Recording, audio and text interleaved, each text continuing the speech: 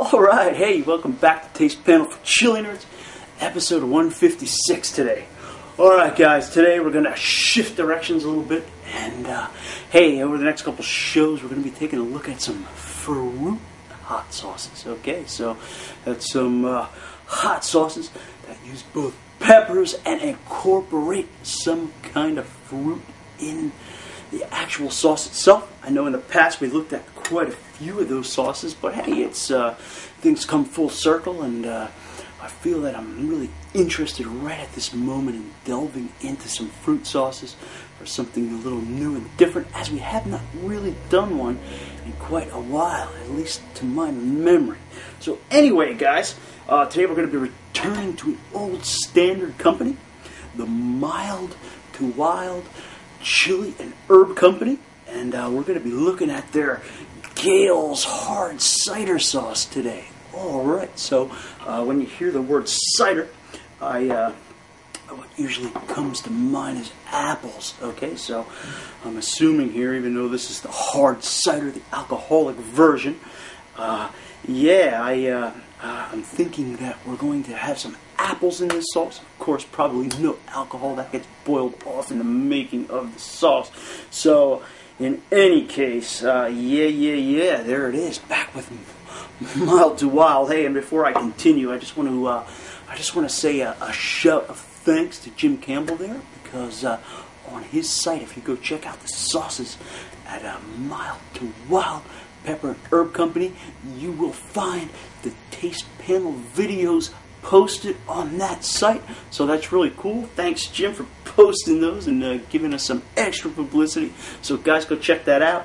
And to be honest, so hey, Gale's hard cider sauce. It says here, used for marinades, braising, rotisserie, flavoring of game, fowl, pig, and beast. Okay, so kind of putting that little medieval spin on it there with their wording. Okay, and alright, it says here, ingredients: Gale's hard cider. Okay, chipotle peppers from the New World. Alright, vinegar and spices. Okay, so hey guys, kind of a dark sauce. We can see we're returning also with the chipotle pepper, so that might promise a little bit of smoky character in Gale's hard cider sauce too. Again, I don't see where it's really mentioned on here. The Mild to Wild Pepper Company's not mentioned on the label here, but this is one of their products. I got this on their site, and very good. Hey, let's delve into it and see where it leads us in our quest for the perfect fruit sauce. So let's see if the apples do justice to those chipotle peppers in this particular sauce, and hopefully we'll get some good flavor coming out of this. Alright guys, kind of, looking real thin, like a Worcestershire sauce.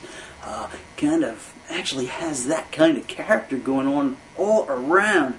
Same color, kind of leaving a little bit of tracing there on the neck, and kind of really vinegar looking, liquidy body.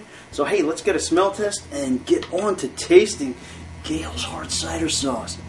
Alright, kind of does have a little bit of those Worcestershire notes coming through. Getting kind of, almost that, like, kind of smoky from those chipotles, but kind of giving it that molasses type quality as well, because I'm really getting a sweet hit coming up from that. Smells like it might be a good steak sauce for a grilled steak, and of course getting a little tang from the vinegar, which we can see is pretty abundant. So hey, without further ado guys, let's give this guy a roll. Again, pouring really thin and liquidy, and nothing else happening there, just kind of that deep brown liquidy body. Here we go, Gale's hard cider sauce.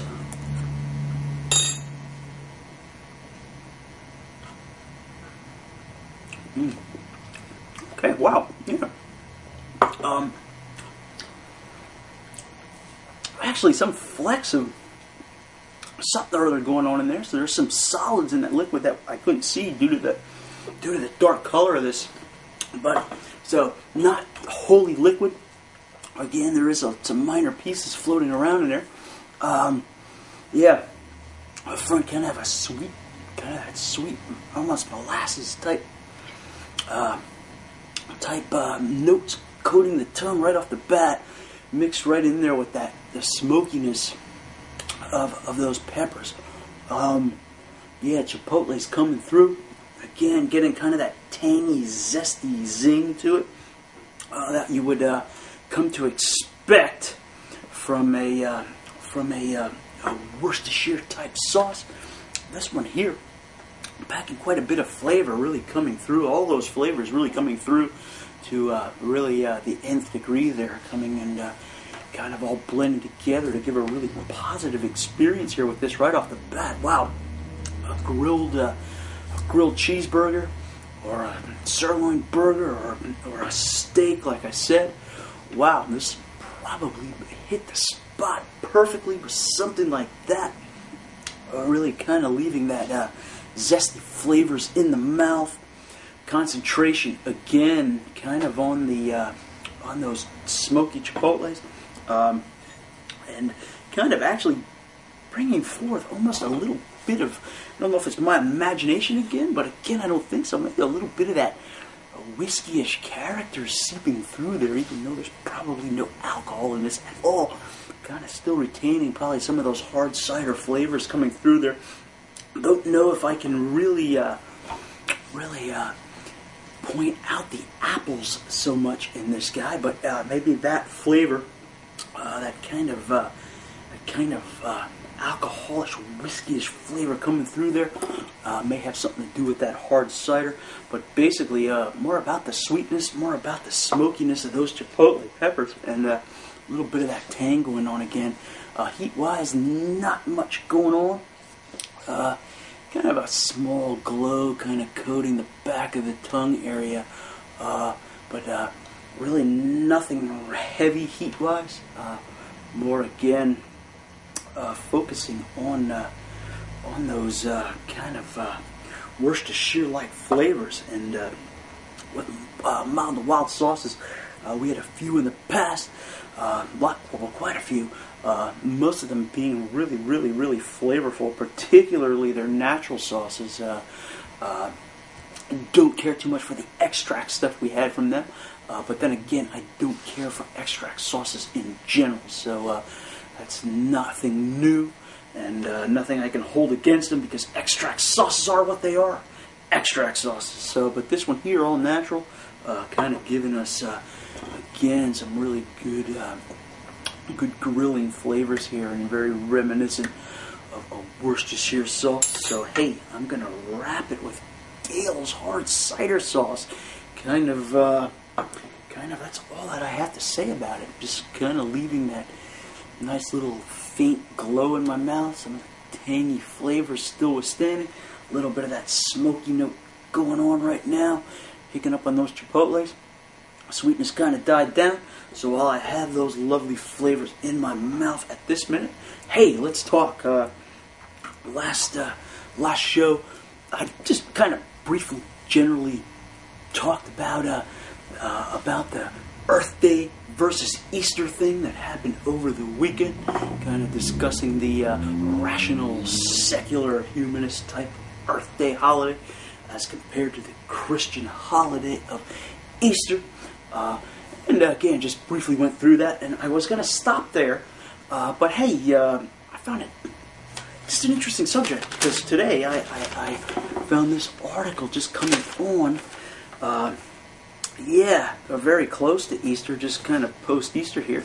I grabbed this out of the numerous liberal sections in our newspaper here, and this one is Heaven, Hell, and Religion, okay, by Ross Doubthat, or however you pronounce that, okay, I don't know. This particular writer, usually every holiday he writes some kind of semi-demeaning thing, kind of attacking Christianity. He did one at Christmas, and I didn't cover that one, but this one here around Easter time. I'm not going to cover his letter today per se, but there's some points that are made in here, not necessarily in context with what he's talking about here, but definitely points being made which relate kind of to the subject that we were talking about last program. All